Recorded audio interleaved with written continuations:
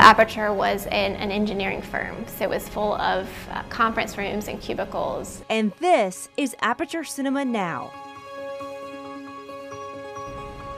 Well, I think if we call ourselves the City of Arts and Innovation, film has to be a part of that. Executive director and founder Lauren Desai studied international relations and got an MBA at Wake Forest University, but has always loved movies.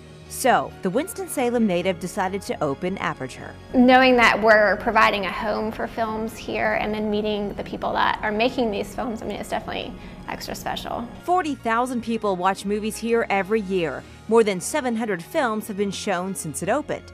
Aperture has won the Best Movie Theater title every year since 2011 and plays a major role in the local arts scene and events like the River Run Film Festival, showing arts-based movies like independent films and documentaries. Before Aperture opened, there was definitely a void of the kinds of films that were playing the artistic and the independent films. And so to be able to create Aperture and fill in that gap with something that I personally love was, I mean, kind of amazing to be able to do that.